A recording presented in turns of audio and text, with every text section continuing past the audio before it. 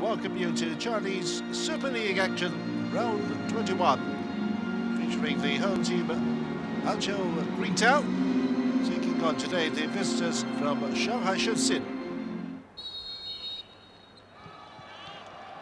So we're off and running with Hangzhou on the green strip, with a technical to our right here in the first half.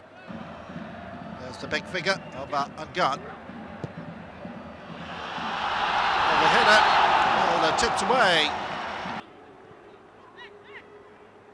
Joseph Paraiba looking for a turn, and it's blasted in for the opening goal. It is Mao Chenqing who puts Shanghai Shenxin in front.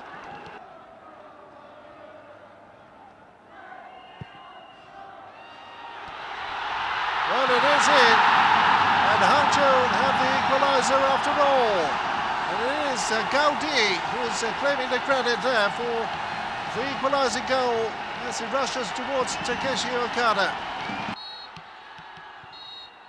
And there it is. As the rain starts to come down a little heavier, the action comes to a halt. It is all even here at the Yellow Dragon Sports Centre. Final score, Shanghai Shenxin 1, Hangzhou Greentown 1.